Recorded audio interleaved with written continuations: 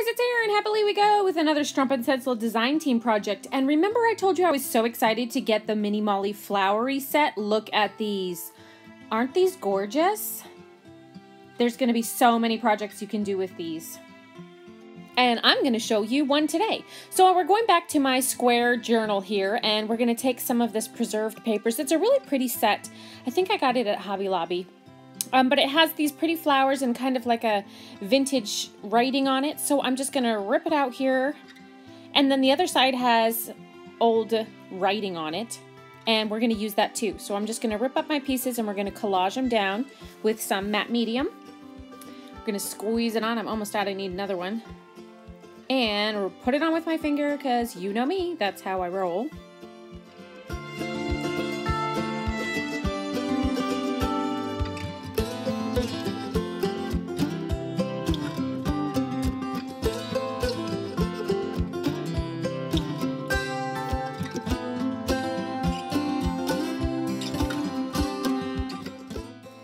And then we're going to put matte medium over the top of this, and I'm going to use this Art Basics. It's kind of like a squeegee sort of palette knife thing. I'm not really sure the name of it, but if you were watching this from my YouTube channel, I will put everything that I used today's project down in the description box below. So once that's dry, I'm going to take some Lukas. It's just some white acrylic paint. You can use any acrylic paint, or you could even use gesso. And I'm going to take a little brayer here and just brayer it all over the top. Just get it on kind of these little nooks and crannies here. And then I decided I didn't like that white spot there, so I'm just going to take another little piece here and rip it off and glue that down over top of that spot.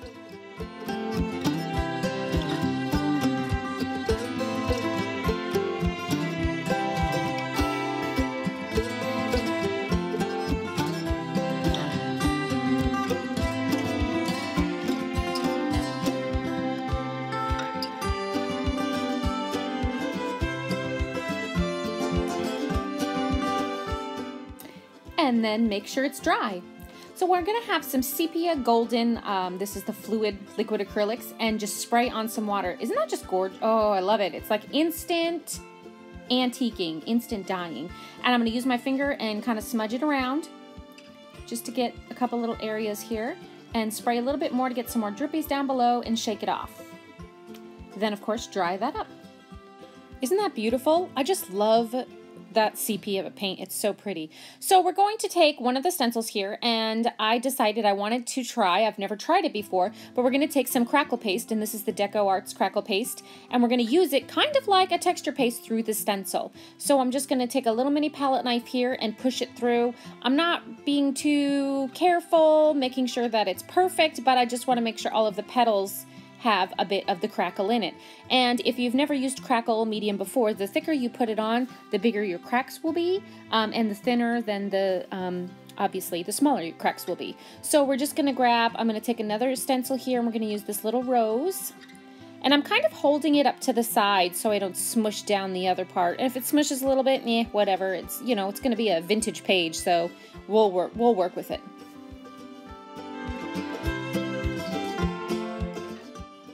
And we'll add some leaves here, and I'm just going to continue stenciling until I feel like I have enough on the page. I just want them to be sort of down in the right hand corner.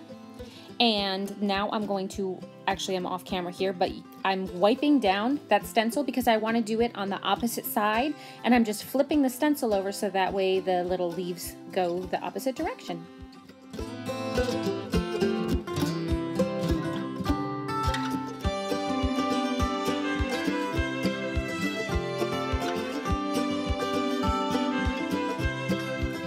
Doing a little cleanup with my fingernail, and then there's tons of the paste left, so I'm flipping the stencil over and just gonna dab it all over the page. Waste not, want not, right? And then I'll take my palette knife here and just add some in a couple extra places, just sort of wherever I feel like I kind of want to have some Crackle on the page. Spread it around. And then you could dry this with a heat tool, but in my experience, I haven't gotten very good cracks with that. The best way is just to let it set overnight, so that's what we're gonna do. And here is the next day. Look at those cracks. Isn't that awesome? I'm pretty excited about this, you guys. So now we're going to break out some inks. I've got some Dylusions and some Lindy Stamp Gang inks here, and we're going to spray the flowers. I was thinking I'd do, you know, kind of like pinks and reds for the roses, and maybe make those sort of like yellow daisies. And we're just going to play. And if you get some overspray, just take a paper towel and kind of dab it up. It's not going to totally color in the flower, but it'll give it a little bit of color, and that's kind of what we want. And this is another reason why we matte mediumed over top of the paper underneath, so that way these sprays wouldn't just soak into the paper. They'd kind of sit on top and give me some time to clean it up, so we're not just gonna like have, you know, green blobs and red and yellow blobs all over the page. I do like a little bit of the color. You can see some of it there. And then go ahead and dry that up. I wanted to deepen the color a bit, so I'm grabbing some watercolors here. And then we're just going to take a water brush and watercolor over the top of these. They sort of resist where the crackle is. I'm not sure what's in the paste, but it's not porous. It doesn't seem like to me anyways. But it's still going to give us some color. So just kind of dab it on, let it stay there, and then when you feel like you've got it good, we'll dry it up.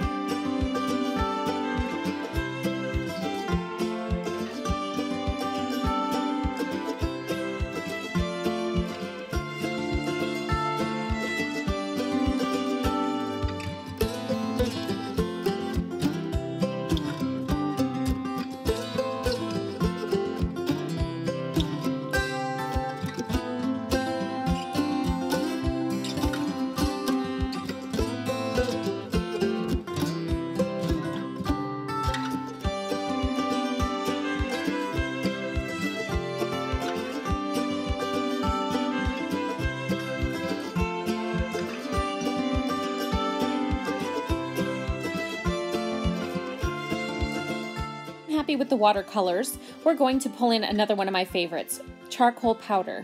I love this stuff. We're going to take a brush, and you could even just throw it on there. It is super messy. I love messy art. I don't know if you've seen any of my other stuff, but messy is my thing. It's fun. So I'm just going to spread this all over the page, and it might seem kind of frightening at first because you're like, what are you doing?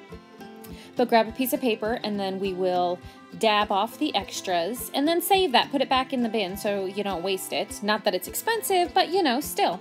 And then we're going to take just a regular paintbrush here. It's kind of like a painter's brush. It's a little bit stiffer, not too stiff. And brush some of that off. You can work it harder in areas to bring back more of the color, or you could leave it darker in some areas. Now this rose down here, I'm not sure what happened. Maybe it wasn't fully dry or what, but it took on a lot of the charcoal powder, and that's okay. I have a kneaded eraser here, and here's another little trick. You can kind of pull it up, rub it around, and it will pull up the charcoal powder. And still some of the red's not showing through, so I may fix that.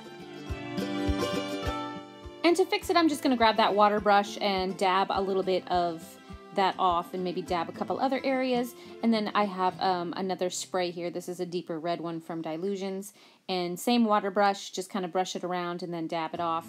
And now I'm going to add a little bit more of the powder there. I wasn't even waiting for it to dry. We're just going to roll with it. I'm not going to be too futzy with it.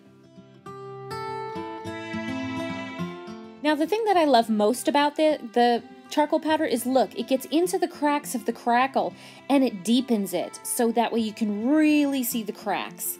Now I'm going to take a distressed crayon, this is black soot, and I'm going to grunge it up a bit more. Just go around the outside and smudge with my finger. If you aren't getting the smudges that you want, you can add a little bit of water to your finger and that will help, but I'm liking how it's deep in some areas of the smudge and then looser in other areas, if that makes sense. I'm digging that look.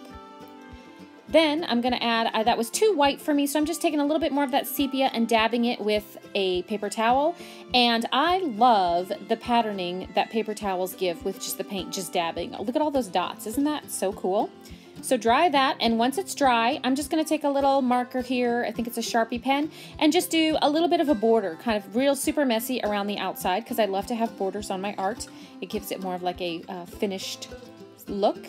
I've got a piece of old pattern paper, a piece of stickable canvas, and some thread, and now I just want to kind of go around the edges of this with my finger and rough it up. I don't want it to look like it was freshly cut because we want that kind of vintage look. And I don't like that dark color, so I have a little bit more of that charcoal powder. I'm going to rub it in the charcoal powder, rub it along with my hand, and take a brush and just kind of grunge it up. Look, doesn't that look like it's fitting for the page now? So we'll grab some Oohoo glue stick and glue everything down. We'll put that there. I'm not being real particular with how I glue it down. And then I just sort of want that to be between the flowers there. Unpeel the backing and stick it down. And then just sort of gather your thread like it's a little baby nest and stick it there. And then I have these sentiment stickers from Tim Holtz. I'm just going to grab one, Collector of Memories, and I'm going to stick it over top of the thread to hold the thread down, and just make sure you press real hard. I don't know why I decided to use a smudger around it because it's not smudging anything at all. But now I'm just taking my finger and roughing it a little bit more. And then I wanted to use some gold leaf because, you know, you got to have some gold leaf on a page. So I just take the glue stick, dab it a couple areas, grab some of the gold leaf on my finger, and just sort of stick it kind of, I'm trying to remember where I even put the glue stick now, but I think it's up in that corner, and just sort of stick it down. Add a couple more little dots here and there, just to give it a little bit of a sparkle feel. And then I'm going to take a gel pen here and just kind of go on the corners of the sentiment. It's not going to do a whole lot, but it will help make it pop just a little bit. And that is going to finish up our page, you guys. I'm going to grab a stencil brush and just go over top of that gold leaf to kind of break it up a little bit. Thank you so much for tuning in. Be sure to check out Sarah's stencils over at strumpetstencils.com and pick up yourself some of these awesome flowery Molly stencils. Until next time, happy creating.